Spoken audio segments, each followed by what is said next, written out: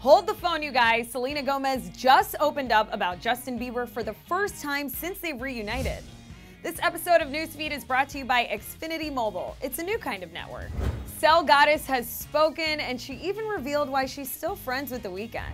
Selena Gomez is gracing the new cover of Billboard because she was just named Woman of the Year, and can you guys just look at this cover? Can Selgo be any more perfect? The answer is yes, because she's finally giving us answers to questions we've had ever since her split with The Weeknd and rekindling with the Biebs. She first opened up about Justin coming back into her life by saying, "I'm 25, I'm not 18 or 19 or 20. I cherish people who have really impacted my life. So maybe before it could have been forcing something that wasn't right. But that doesn't mean caring for someone ever goes away. And that goes for people in general."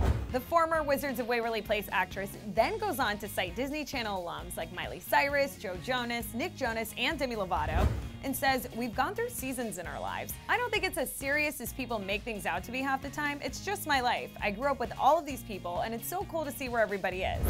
Not only did she finally reveal how she feels about reuniting with the Biebs, but the interview gets even more interesting when she mentions her ex-boyfriend of 10 months, The Weeknd. The Wolf singer reveals that she's really proud of herself for still being able to keep a true friendship with The Weeknd even after they called it quits. She said, "I truly have never experienced anything like that in my life. We ended it as best friends, and it was genuinely about encouraging and caring for each other. And that was pretty remarkable for me."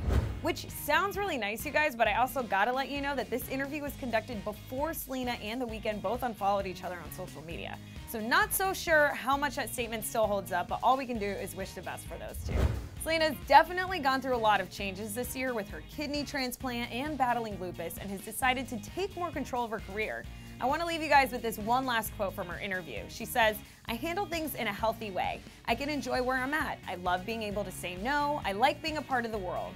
People are so terrified of other people. I see it in my generation a lot. There's so much anxiety and angst, and the pressure just keeps getting worse. But I'm proudest of not becoming jaded. I have every reason to be like, all of you, and I don't. I'm gonna have the bad days where I don't want to leave my bedroom, but I'm ready for them." Leave it to Selena to continue to remain an inspiration and role model to us all. But now it's time to kick it over to you guys. What did you think of what Selena said about Justin coming back into her life? And what are your thoughts on the current state of her relationship with her ex, The Weeknd?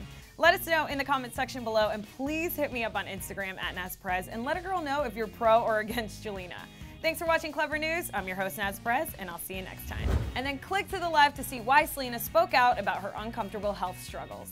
Thanks again to Xfinity Mobile for sponsoring today's episode. Xfinity Mobile is a new kind of network designed to save you money.